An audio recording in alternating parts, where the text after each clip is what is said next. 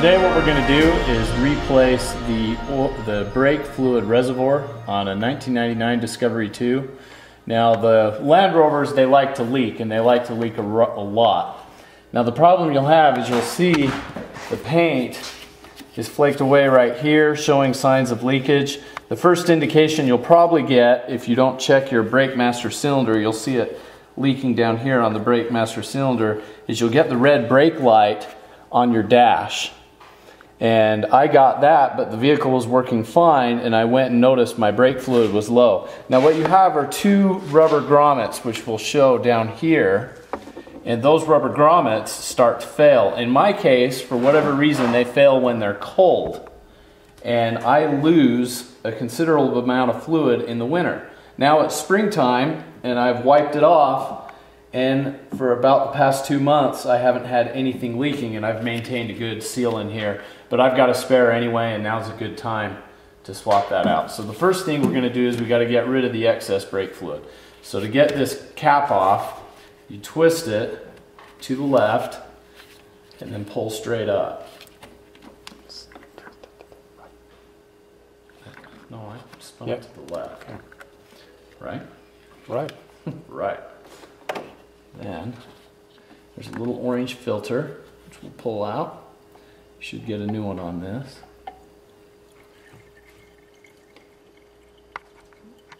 Leak out.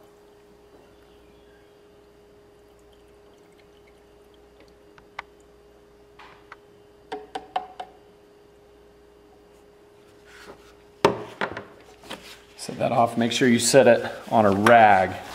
Brake fluid is very corrosive. Then use a turkey baster, or I've got this little pump here, suction pump. Get that in there and start to drain it out.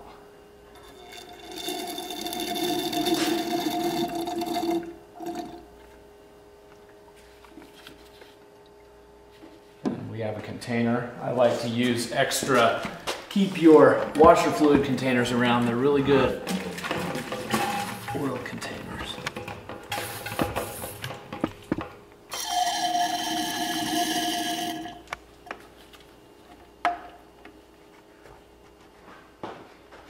Now the 99 Discovery 2 is equipped with 2-zone anti-lock brake system, and the purpose of the 2-zone is any one zone gets a leak, you will have reduced braking, but it won't fail your entire brake. You can see the zone by this little dam right there, and this back section is almost full of fluid. This side up here is actually empty, so make sure when you're sucking out the fluid that you get in that back zone and suck out that stuff.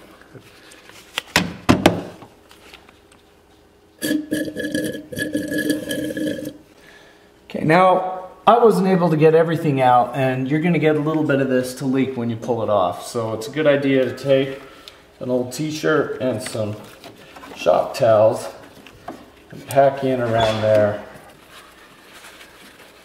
Okay, that's good. Now let's figure this pin out.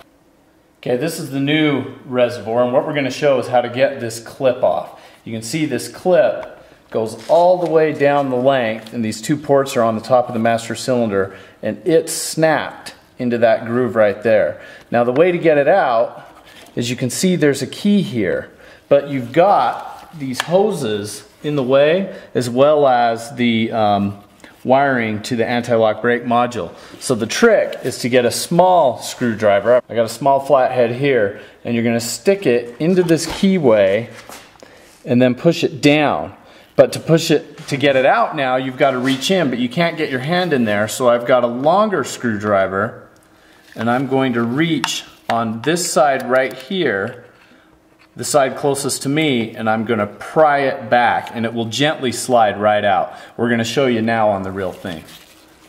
Okay, I'm going to put it in here. You're going to press down. This is extended. It's going to be pushed in farther, but I'm not going to do it on the new one. So you're going to push in, push down. I'm going to leave this one here to show you. While pushing down on this, I take this screwdriver, stick it through that hole, and I get leverage here, and I can pull it out. See how that moves? And then it will slide out. Remove this one, and then pull it out with your hands. The best way I found is to feed in between here. It's your little one. Get it in that keyway, If you have the flat end of the screwdriver up, not this way, but this way, you'll come to a stop, and that's where you know where to press down. Press down, stick it in the metal tab right here, pry it against here, and pop. It will slide. Maybe work it to the other side if you need to, and pop. It'll pop it right off. The clip gone, we should be able just to gently wiggle it and pop it out. And then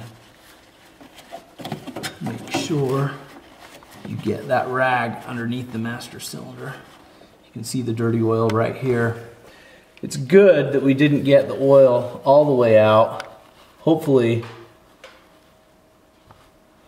you don't want to get air sucked back in here, or you have to use the computer to bleed the system. So if we can keep the oil here, we should just be able to do a typical bleed to get the old brake fluid out, rather than get a test book and pay the money for the computer system to do a module bleed.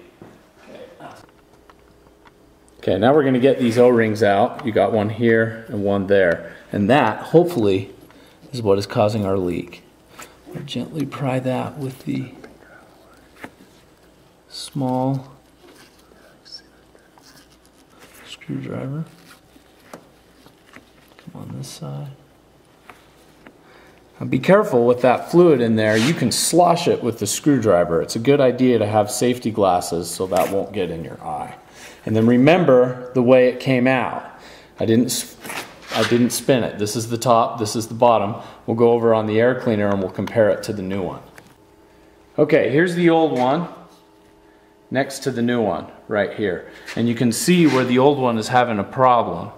This seal right across that axis is worn away. This one's bulging out. I don't know if you'll be able to see it very good on the camera, but if you look good, that new one's bulging out. This one is smashed in. And it actually, a lot of these I have heard are cracked. Mine's not cracked, which probably explains why mine leaked in the winter and was good the rest of the year. Okay, first thing, just fingered. I'm gonna set that over the top, make sure it's square. Then I'm gonna press down on my thumb and work it in. It's a grommet, so it should go right in.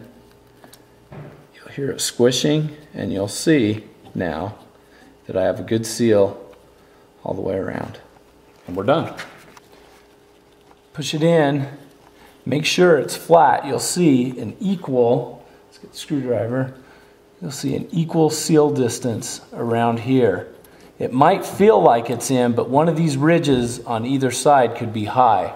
It doesn't take a lot of force, just work it with your thumb gently. This is how the grommets sit on the master cylinder. This one's farthest to the front of the car, this one's to the back. Notice that they're different. This one has a port that comes out here. If I turn it around, it's flat on the bottom. It's not a pure pass-through.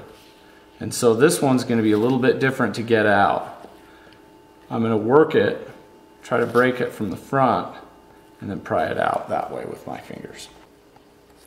Don't forget your safety glasses, because this stuff can flick as you work that. Just work it around. Push up. You get in with this one with needle nose pliers. Pinch on the end, pull out, be careful. You can break it.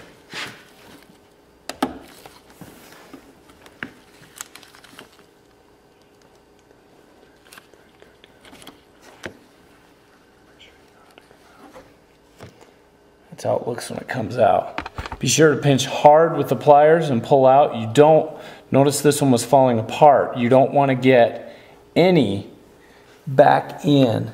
We're going to look in there. Any rubber. Clean out the stuff, the junk. This tube right here, which goes into the, what would that be? The brake drum or vacuum boost? The vacuum boost. And the vacuum boost, that tube is where you're going to push the next grommet on. Make sure the hole goes around that and seats nicely.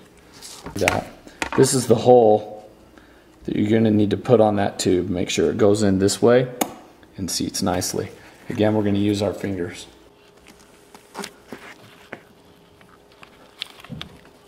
There you go, and it will snap down in. Push your finger all the way down evenly to make sure it's sealed good. And we have new seal for our reservoir. On the left-hand drive Discovery 2, the drain pipe is going to be facing the outside of the vehicle. This groove right here where we put our screwdriver to pop out is toward the front. That's how you know you have it lined up. Okay, the pin, when it gets installed, is going to slide under those tabs. The spring force is going to hold it up. This is going to go on it. You can see the two holes where that slides in. This is going to be on the upside. And it's going to slide in, get it just... Oh, we can't. You're going to slide it to where the needle, just before it gets into that first grommet. So right there. The trick is to push down hard on the front side, get it started, and then using a lot of weight, push on the back side. And I was able to get this screwdriver and feed it in between the wires and push on the pin to get it to lock. And then once it's in, you'll know, because it will not come out. And slide that locking pin across and into the cap. And you miss it. Push that right across until it snaps. And I missed again. Okay. The key is to push down on the front side, and using your fingers, you can feel when it gets under the grommet.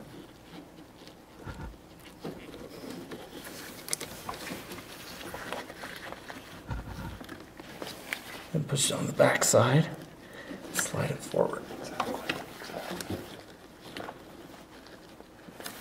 Gee, that's it though. Try to go straight down. There you go. I'll push down in the back.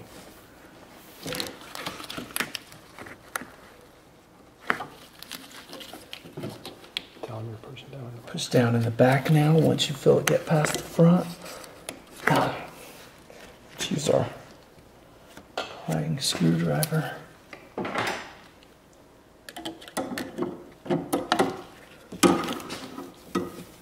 Pushing in the back, and I'm going to push forward with the screwdriver. There you go. Pop it in. Okay, get yourself a clean funnel and a new thing of DOT4 brake fluid. DOT4 is the specification. If you use 3, I have heard it will eat your seals away, and it may be the reason you have a problem and are watching this video right now. Before we put it in, we wiped out, clean the funnel, and then install the new filter. And that just sets in there. Put the funnel on top, and you're good to pour. Now you're only going, the max line is right here, the minimum line is right here. It's good to try to get it just basically where the seam is, and then we're going to bleed the brakes.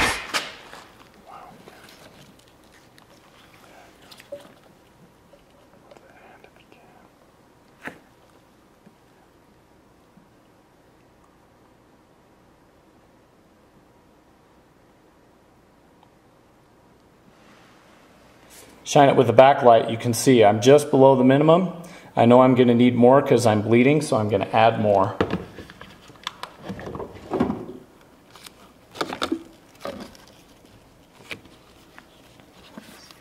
You can see I'm right at the seam. Okay. Gently take out your cap. Be careful of those 2 wires. I'm going to take a clean rag and clean off the sensor. And just some of the old brake fluid that's got on there.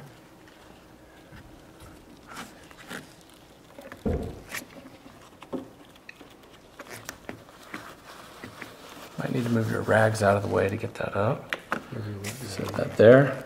Now, you don't want to put a lot of pressure on these wires, so you just set it on the top and feel it, and it'll pop down, and then you cam lock it, twisting it, push down, then cam lock it, twisting it toward the passenger seat. And now you're sealed.